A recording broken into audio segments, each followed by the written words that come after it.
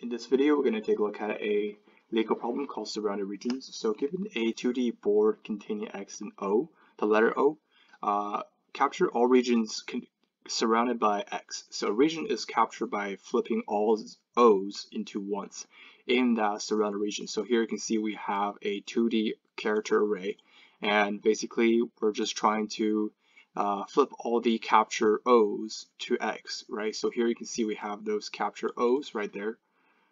Because the surrounded X, right? Because the O's are surrounded by X. So in this case, we're just going to flip them to X.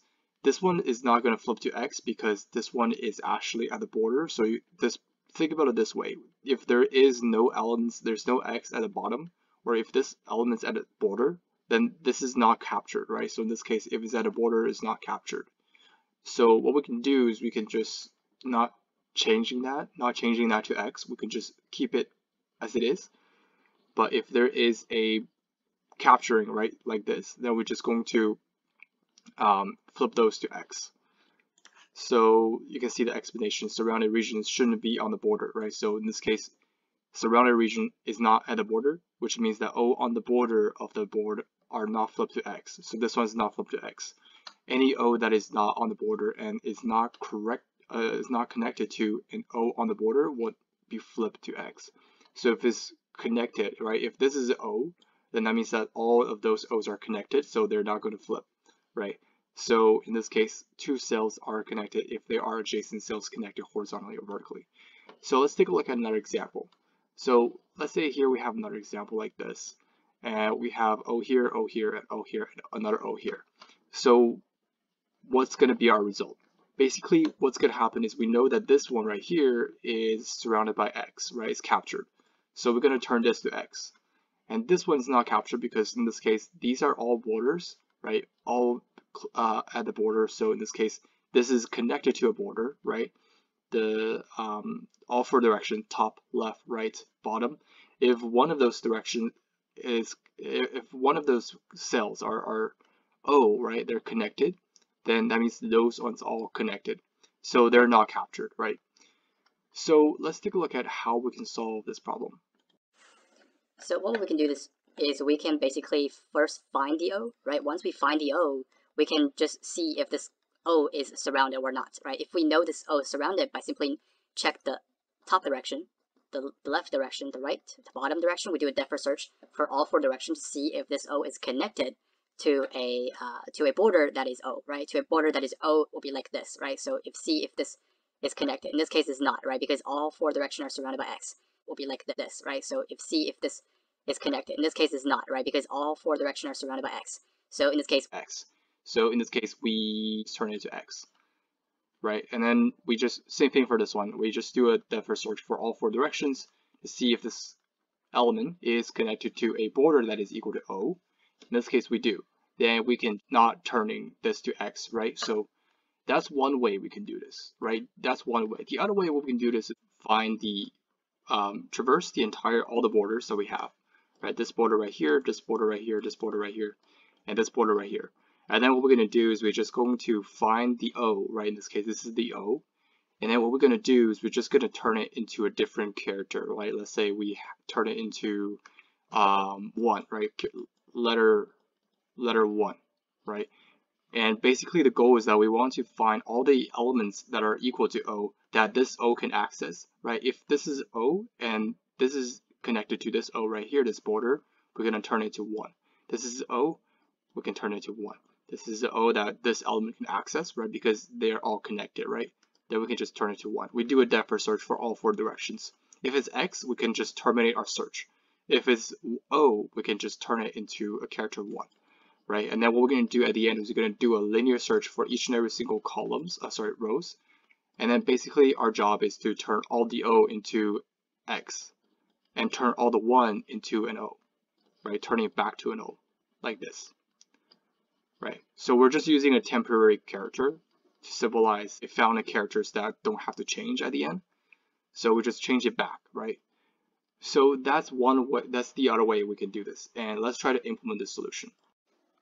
So let's take a look at how we can solve this problem in code. Our first step will be to do our base case, right? So if board is null, Or if our board length is basically equal to 0, then our job is done. We can just return, right? Our job is done. Because the array is empty and it doesn't really give us any constraints. So that's our first task.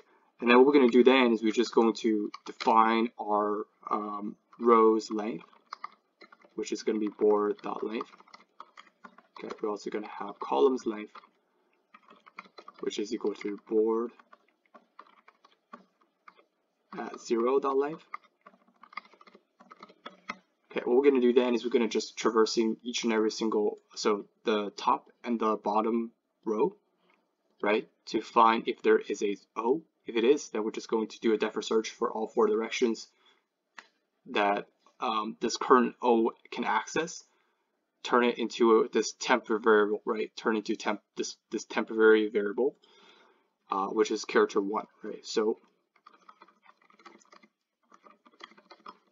while I is less than the basically the columns length, right? So columns length, right? We're basically getting the top and the bottom row first, right? So if board, right? Board at 0 at I, right? So this is the top row is equal to O, then we're just going to do a depth search. We're going to have a method called depth search. It takes the current coordinate, which is going to be 0, which is the current row, and the I is going to be the current column, right? So this is basically the top and bottom rows. Okay, so if we have a situation where the board at the row length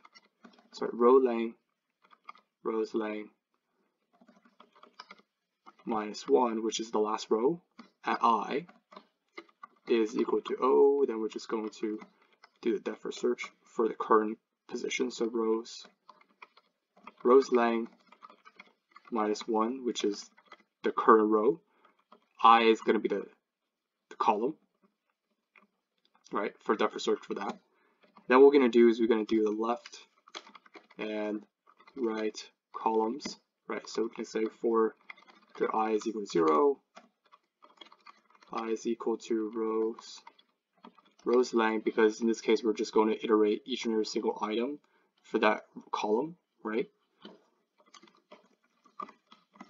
So if the current position, so I at 0, right, the first column is equal to O, then we're going to do a depth search to pass in the current coordinates. And if board at I at columns length minus 1, right, the last column, if it's O, then what we're going to do is we're going to do a depth search for I at columns length minus 1, right? So pretty much the last column. So that's going to be our left, our right columns. We'll basically just find the O. If we find the O, we're just going to get all the O's that are connected to this O, turn it into temp variable for now, right? So then what we're going to do is we're just going to turn O to X and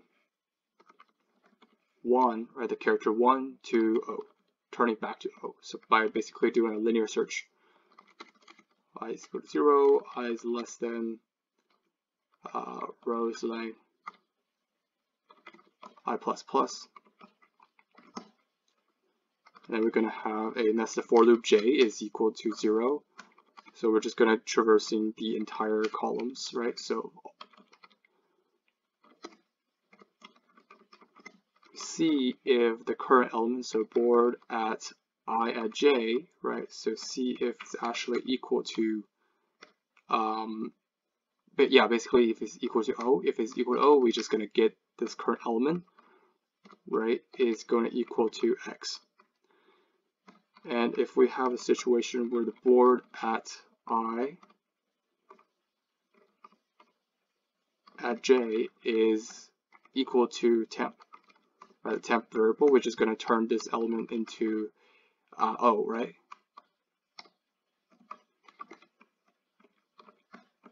Right, turning it back to O. So, and then once our job is done, now we have to do the def for search method. It's going to be void. I'm going to call def for search. It takes X and Y, right? So sorry, the rows that we're on and the columns that we're on. So what we're going to do is we're going to have a array global variable. So we're just going to convert. We're just going to make the array is going to equal to board. So we're going to point the array to the board, to the array. And then basically what we're going to do is we're going to do the base checking, right? So if rows is equal to less than 0, or if rows, current row, right, is actually equal to, or I should say bigger than or equal to array.length, then we can just return our job is done. If columns is less than 0, or if columns is bigger than or equal to array at 0.length, then what we're going to do is we're just going to return. And then what we're going to do is we're just going to see if the current element is not an O, right? If it's not an O, well, we don't have to do anything, right? Our goal for this def for search is turn O into temp, or temp the character 1, right? If the current element is connected to the border. So if array at rows at columns is equal to X, or array at rows at columns is equal to temp, right? So if we've already been here before, we don't have to do anything. We can just return our job is done. So then what we're going to do is we're going to make the current element, so rows at columns, is going to equal to temp. Then what we're going to do is we're just going to do a def for search for all 4 directions.